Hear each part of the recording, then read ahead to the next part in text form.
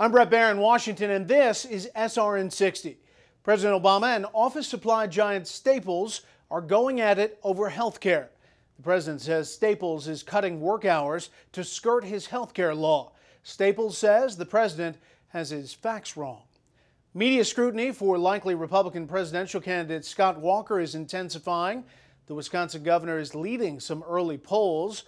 Media are now challenging him over his beliefs on creation and evolution.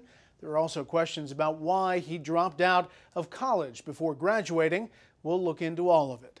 The president is welcoming a ceasefire agreement in Ukraine. The deal came after 16 hours of talks between leaders of Ukraine, Russia, Germany, and France. The truce is supposed to begin Saturday evening, U.S. time.